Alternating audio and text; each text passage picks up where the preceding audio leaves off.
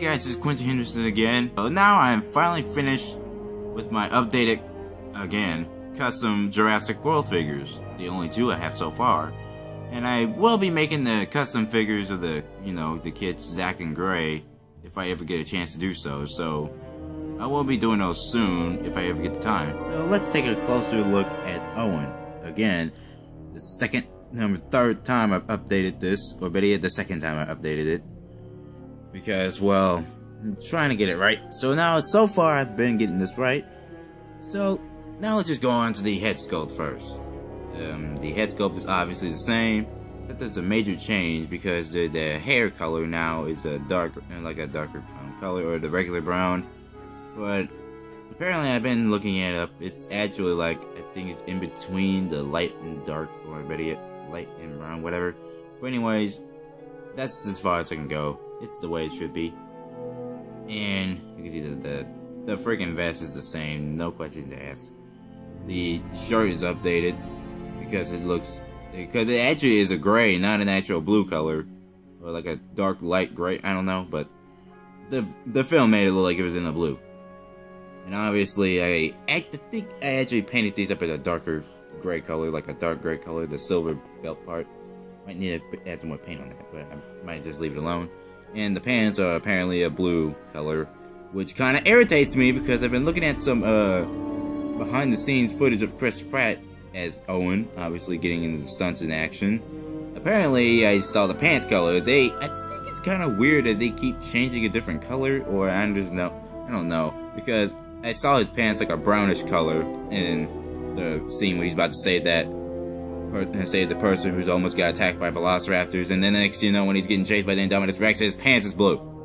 Okay, I don't get it, but blue is as far as I can go. And you see the boots are not painted in, and they'll never be painted in. I'll leave it that color. And if we can flip in the backside, make him face the freaking scaling. At the backside, it's obviously painted all over, and I also got the holster painted in fairly good this time. And well, you see this white part here. I couldn't get that painted in because I'll mess up everything. So I'll just have to leave that there. And we see the back of the vest, back of his shirt, and back of his head. So, yeah. So now I'm done with Owen. This is my, I think, final time updating this. So pretty much, yeah, that's Owen.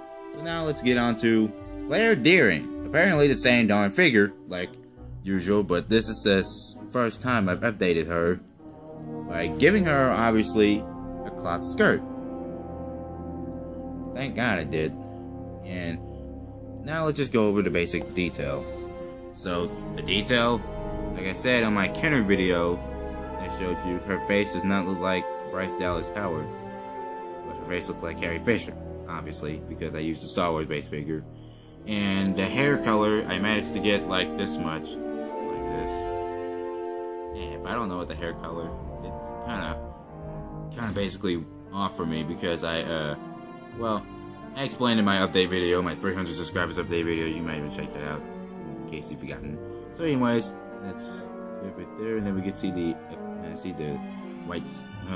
white jacket, obviously, and the now light purple shirt, which I got painted.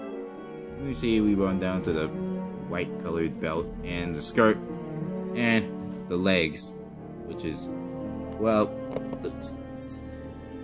over. Her shoes are painted silver. I didn't even really paint it silver. I just left it that because I really have nothing intention to do with that whatsoever.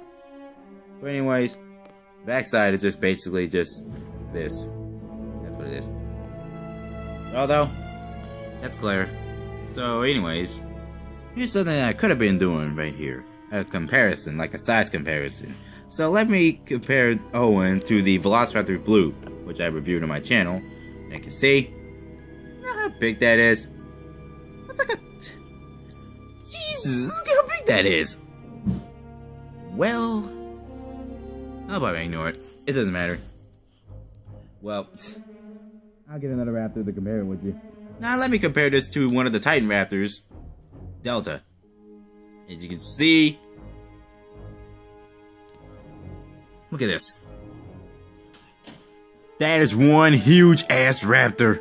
Now let's compare Owen and Claire both, this time, to Rexy, which is my chomping Tyrannosaurus. This is the head size. It works perfectly. I need to scooch over a little so I can say, this is the perfect length for a Tyrannosaurus. That's how big he is, or she is compared to Owen and Claire here. Wow.